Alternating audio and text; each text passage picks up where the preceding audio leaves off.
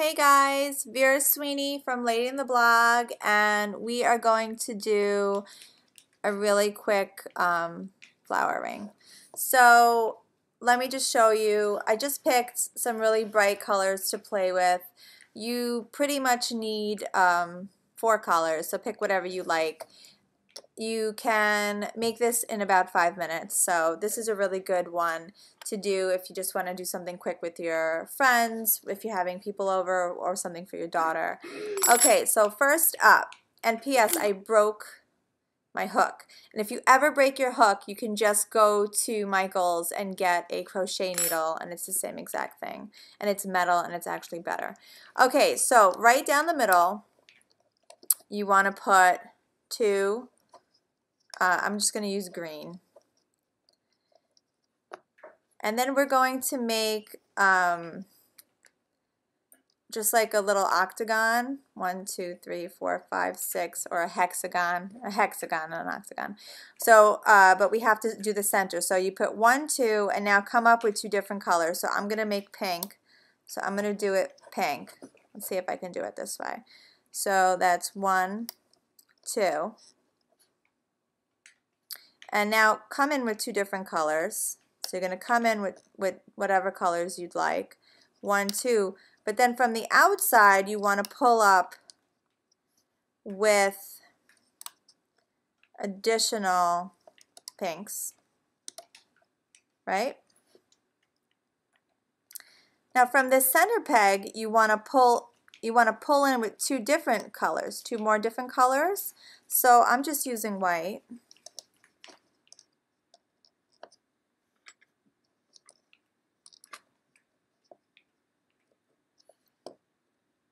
And now you want to end your pink.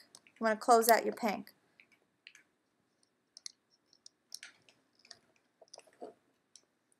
Pretty simple. 2 more greens to finish the ring. Really simple, really fast. So here we are. Here's how we end up. So you have 2 greens, a circle of pink, a V of one color, a V of another color, and then 2 more greens. That's pretty much where we want to be. So then you flip your board, your loom around so that the arrow is facing you. So it should look, you know, the hole should be facing you. And now we'll loom it. Let me see if I can do it so you can see what I'm doing. Okay, so first we'll loom the green onto the green.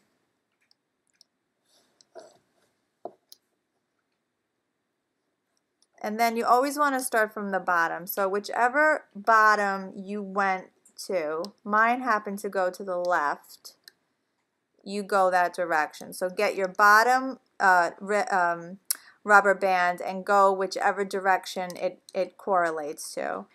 And then do the other side.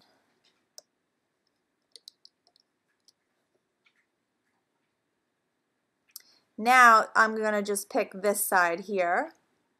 And I'm going to go all the way to the bottom, and my all the way bottom is the pink. Then my next bottom is the white. White goes to the center. And then over here, my bottom is the pink.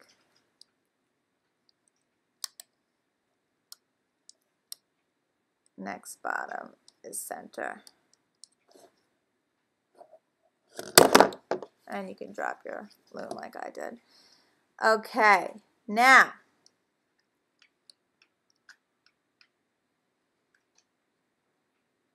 get all the way down here. What do I have down here? My bottom one goes to the left, which, by the way, my camera is mirrored, so you probably don't think I know my lefts to my rights, but it's backwards. My camera is backwards. So I went my left to my right, so I put my purples out, and now I'm going to come here and get my bottom pink and push it forward, and then my other pink and push it forward. And now I'm going to go all the way down here and push forward my green. Bless you. And then push forward my green. And then your C-clip comes out. And you want to tie your C-clip to this and pull everything off.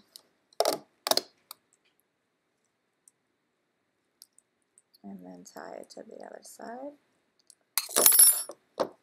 And you have another ring.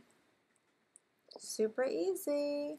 And let me tell you, if there's a little variation, like, you know, sometimes it just looks slightly different than the other ring, it doesn't really matter. They're all pretty. I mean, the rings are really easy to make. You can do it in no time. Great gifts to give to friends. Play around with the colors. Have a really good time.